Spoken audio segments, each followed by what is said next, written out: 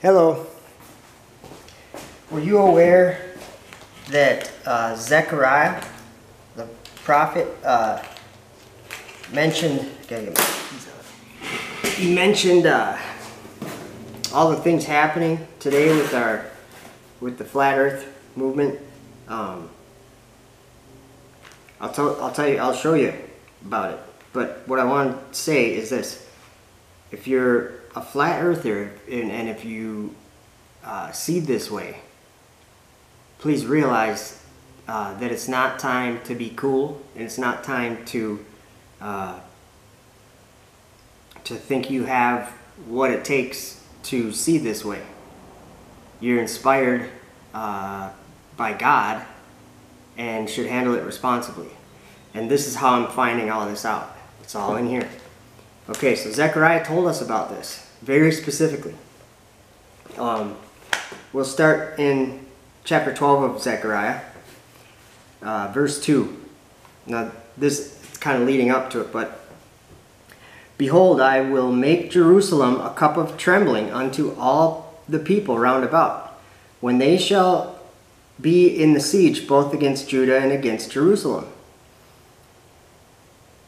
And in that day will I make Jerusalem a burdensome stone for all people. All that burden themselves with it shall be cut in pieces, though all the people of earth be gathered together against it. That is what we're talking about here. This is Zechariah prophesied us prophesying, if that makes sense. Yeah, he said, well, we're going to get to understanding here. We'll skip to verse 10.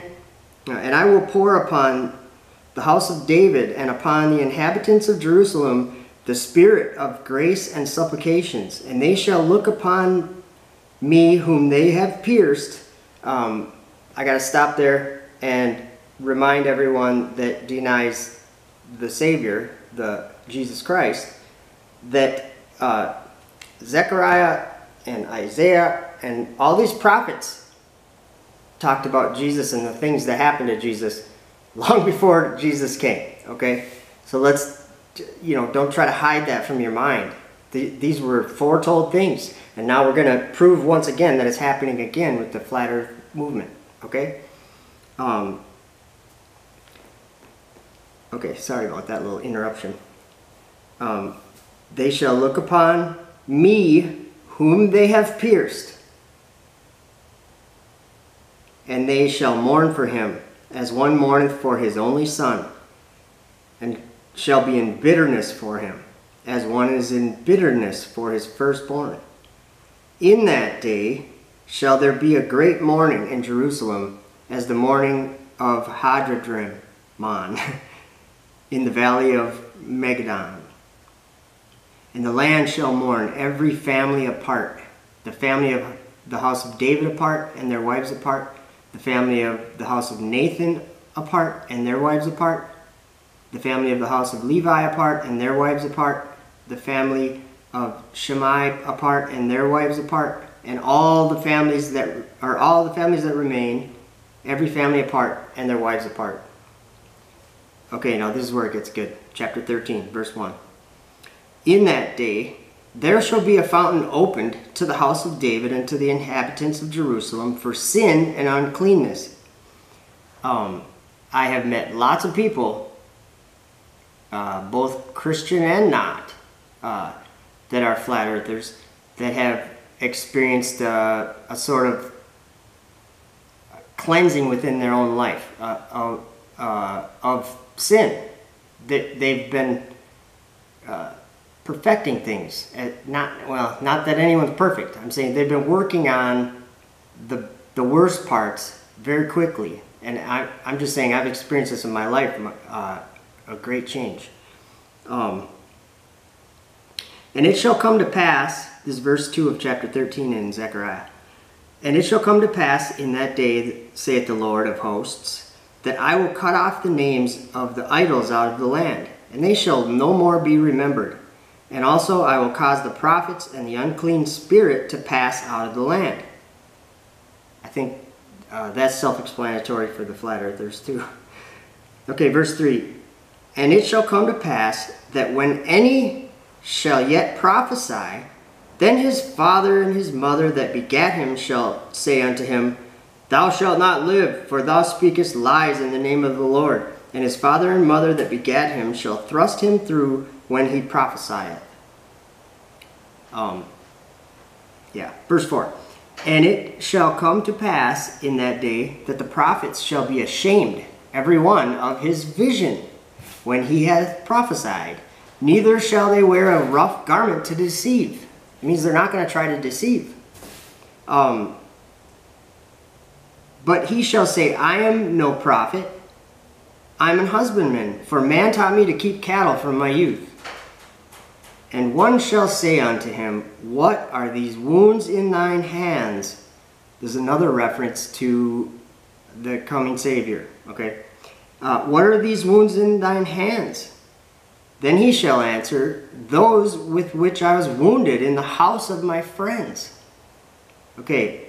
Anybody that is a flat earther has been hurt in the house of their friends. I guarantee it. Okay.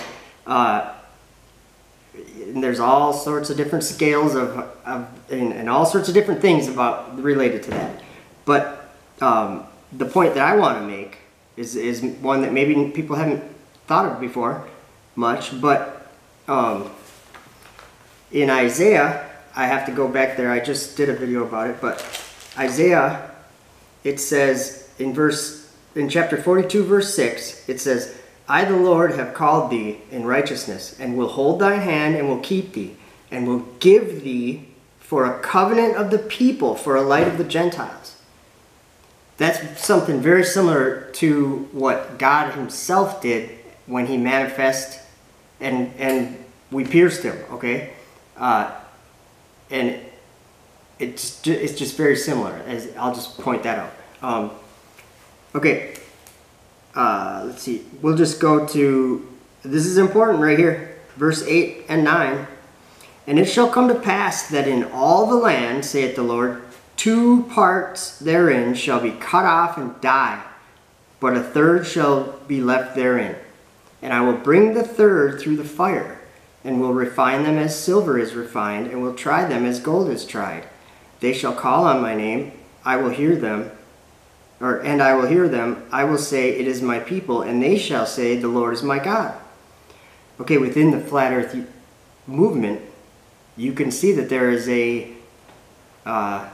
several different cliques. I don't know what you'd call it, but I see this happening myself. Okay, so what it said there was being brought through the fire. We're going to go to Revelation, and Jesus dictated that, well, an angel did, but these are Jesus' words when he's in heaven telling us about what must come to pass, what will be in the future. And Revelation chapter 3, verse 18. Jesus is saying this to us, anyone that has ears to hear. I counsel thee to buy of me gold tried in the fire, that thou mayest be rich, and white raiment, that thou mayest be clothed, and that the shame of thy nakedness do not appear. And anoint thine eyes with eye salve, that thou mayest see. As many as I love, I rebuke and chasten. Be zealous, therefore, and repent. Behold, now this is important, guys. Behold, I stand at the door and knock. If any man hear my voice and open the door, I will come into him and will sup with him, and he with me. That's an offer you don't want to turn down. That's an awesome gift, okay? And it's real. So here's something to explain how this is happening. Okay, this is Jesus himself said this stuff when he was on the earth 2,000 years ago. He said, and I will pray the Father, and he shall give you another comforter, like another Holy Spirit, that he may abide with you forever, even the Spirit of truth. Okay, this is important, you guys. Whom the world cannot receive, because it seeth him not, neither knoweth him. but ye know him, for he dwelleth with you, and shall be in you. I will not leave you comfortless. I will come to you. Okay. Jesus isn't saying this just for fun. He's saying, well, we're not done yet. Okay. He said, in John 16, verse 13, Jesus said, howbeit when he, the Spirit of truth, is come, he will guide you into all truth. He shall not speak of himself, but whatsoever he shall hear, that shall he speak. And he shall show you things to come. He shall glorify me, for he shall receive of mine, and shall show it unto you. That's awesome. And he does that. And it's all in here. You read this, and especially if you have eyes to see flat earth, this is something that becomes alive. Literally, it's the living Word of God in your hand. So, and if you don't have a Bible, email me, eftupworld@gmail, eftupworld@gmail.com, and I'll send you a Bible. Give me your address or whatever. All right, and I think that. Oh, well, no. There was one more verse that I had. Okay. Oh, well, I guess I'm going to read this one too. This is chapter 14, verse 19 in John, the Gospel of John. Yet a little while, apparently about 2,000 years, and the world seeth me no more. Or, well, no, he was talking about when he ascended to heaven. Okay, sorry. Yet a little while, and the world seeth me no more, but ye see me, because I live. Ye shall live also. And then, okay, this is for the flat earthers who are maybe not understanding that they're inspired by Jesus Christ, the Spirit of God. Okay, verse 20 in chapter 13. Verily, verily, truly, truly, I say unto you, he that receiveth whomever I send receiveth me.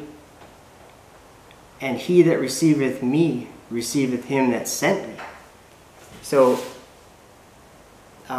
receive Jesus. And I would suggest reading the red letters in the book of John, towards the end, John 17. Read John chapter 17 if you're a flat earther, okay? Understand that it is we're not giving anything up to love Jesus Christ. It's the most awesome thing that anybody has ever known. So,